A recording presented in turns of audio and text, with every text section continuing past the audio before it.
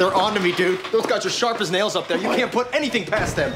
Oh my God, dude, I'm freaking out. I am so stressed out. I feel like I'm having a panic attack. You want to talk about stress? You want to talk about stress? Okay? I've stumbled onto a major company conspiracy, Mac. How about that for stress? What the hell are you talking about? This company is being bled like a stuck pig, Mac, and I got a paper trail to prove it. Check this out. Take a look at this.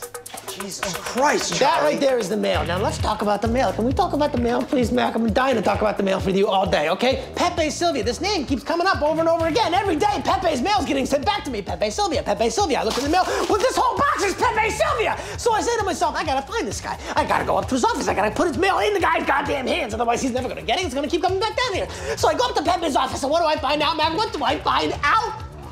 There is no Pepe Sylvia. The man does not exist, okay? So I decided, oh, shit, buddy, I gotta dig a little deeper. There's no Pepe Sylvia, you gotta be kidding me. I got boxes full of Pepe.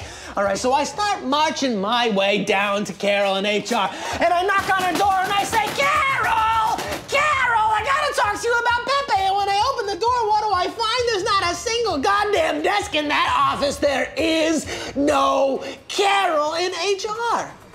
Mac, half the employees in this building have been made up. This office is a goddamn ghost town.